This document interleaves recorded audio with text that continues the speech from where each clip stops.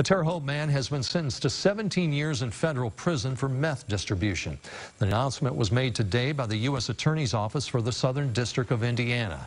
38-year-old Cameron Alway pleaded guilty to possession with intent to distribute meth. The investigation started in the summer of 2020.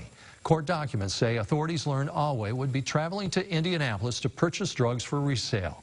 During a search of his belongings, authorities say they found 245 grams of meth, that is, and $1,000.